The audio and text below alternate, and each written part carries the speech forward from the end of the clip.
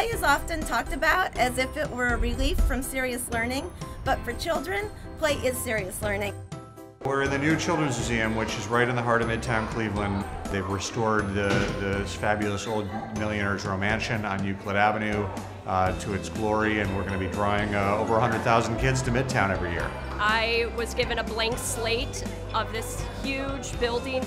When everyone walks in, they see the big sign that says, "Let me play," and it really is to remind everyone how important play is to young children.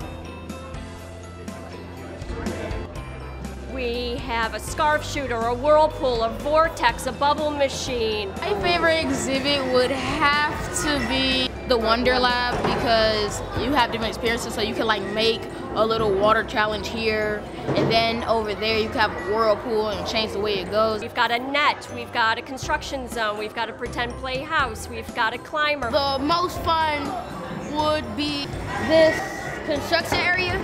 I love it, and it gets me engaged in it.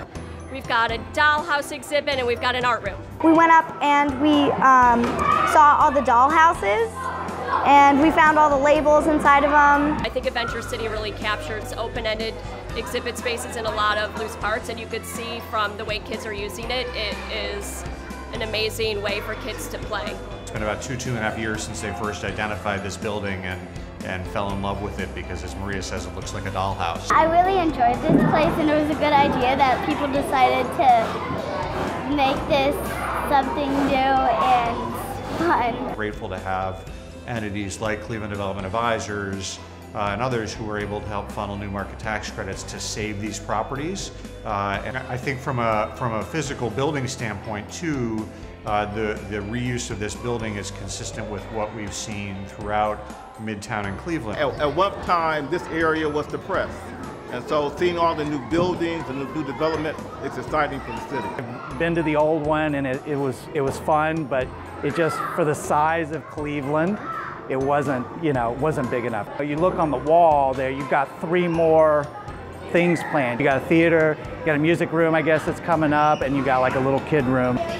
Anytime you have an environment where kids have an interactive learning experience, it's fantastic. We are so excited that our youngest learners will have a place where they can have a place that's open-ended play, that they can explore, they can problem solve, they can connect, creating the building skills of the 21st century learner. It was an amazing experience. I had a lot of fun today. So. Me too.